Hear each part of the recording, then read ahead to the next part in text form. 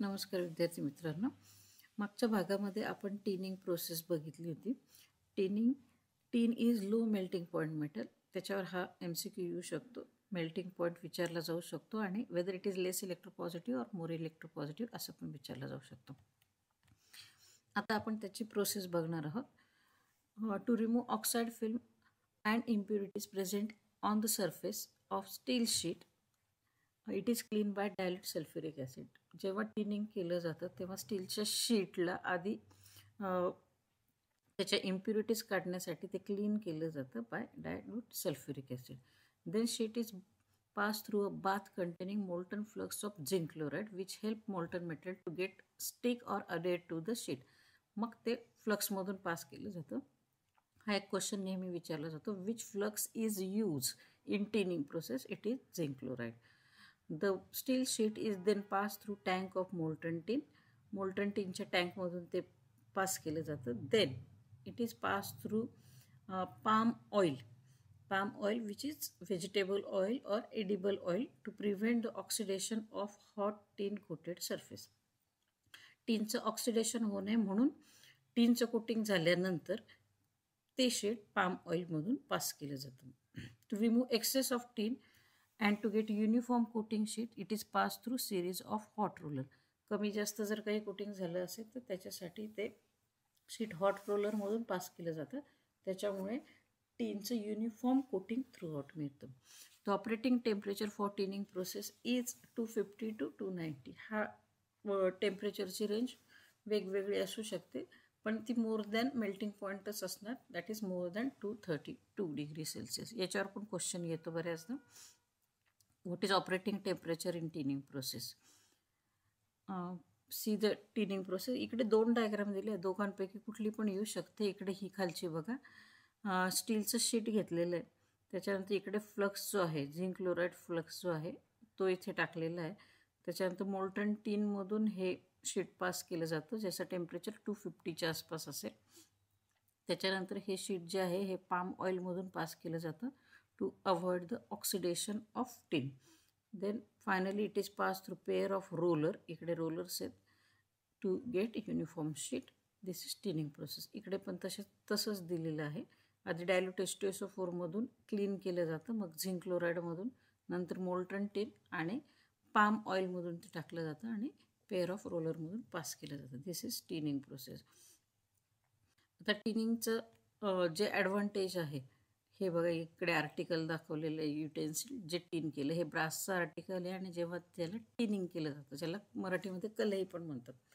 The tin is extensively use for coating steel containers R use for storing food stuffs.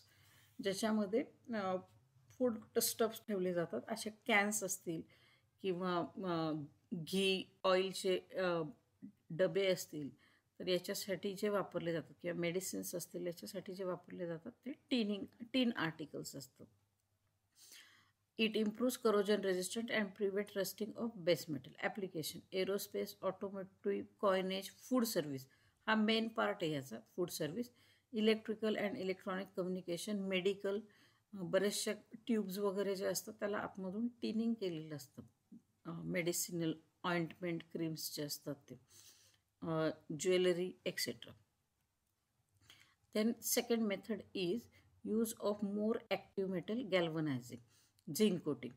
The process of coating iron with thin coat of zinc it is known as galvanizing. याच्यावर पण question येऊ शकतो. Galvanizing is coating the iron with which metal? Which of the following metal? त्याच्यामध्ये zinc आहे. आता इकडे बघा, हे परत थोड्याफार प्रमाणात टिनिंग सारखीच प्रोसेस आहे. आयर्न शीट घेतलं आधी, त्याच्यानंतर डायल्यूट H2SO4 मधून ते पास केलेलं आहे. पास केल्यामुळे काय होतं की ऑक्साईड किंवा त्याच्यावर जर काही इम्प्युरिटीज असेल, ऑक्साईड लेअर असेल तर ते निघून जातं. त्याच्यानंतर झिंक अमोनियम क्लोराईडच्या बाथमधून ते पास केलं जातं.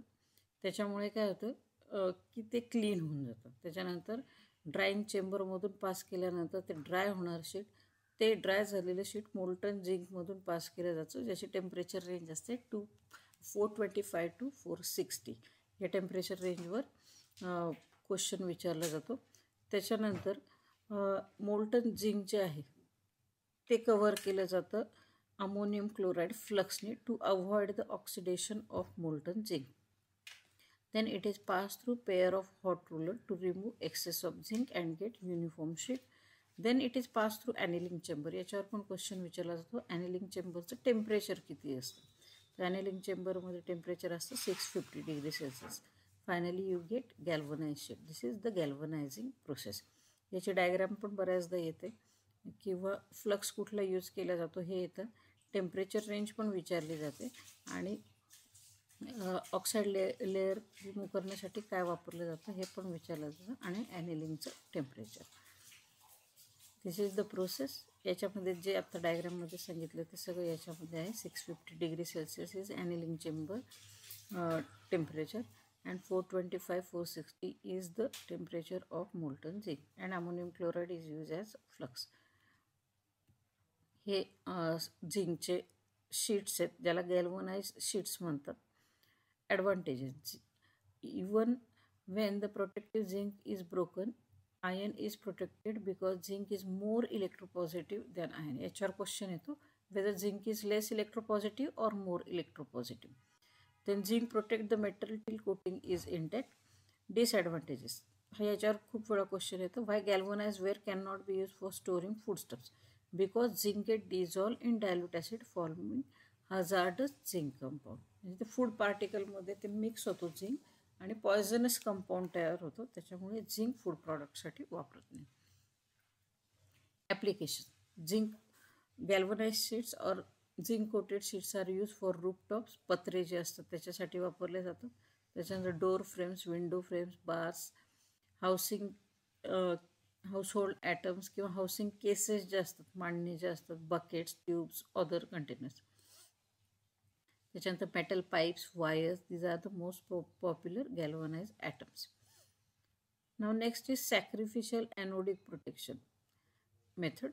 In this method, the article to be protected is connected to more active metal and more active metal behaves as anode. आता इकडे बघा, हे जे आर्टिकल आहे, आर्टिकल कनेक्ट केलेलं आहे मोर ॲक्टिव्ह मेटलला आणि मोर ॲक्टिव्ह मेटल जो असतो तो ॲनोड म्हणून ॲक्ट होतो आणि त्याच्यामुळे हे आर्टिकल जे आहे ते प्रोटेक्ट होतं.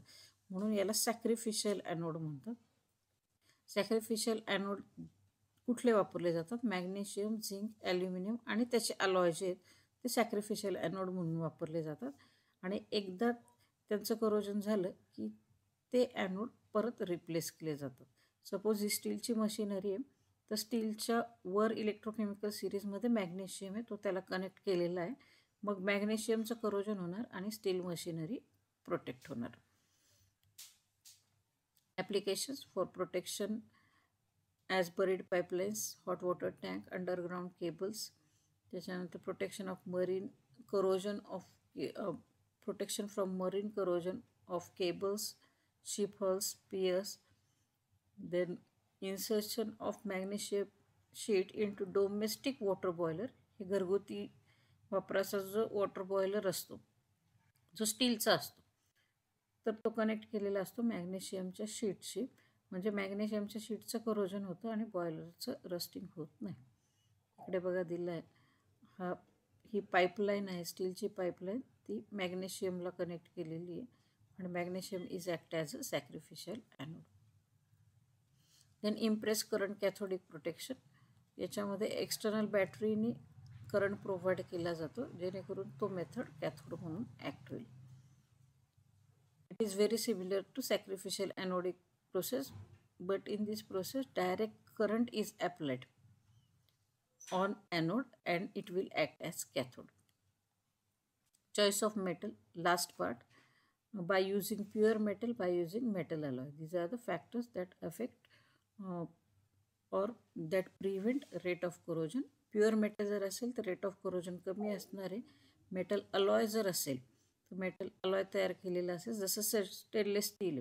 स्टेनलेस स्टीलमध्ये निकेल आणि क्रोमियम ॲड केलेलं असतं स्टीलसोबत, त्याच्यामुळे रेट ऑफ करोजन कमी होतं. These R all the factors which prevent corrosion.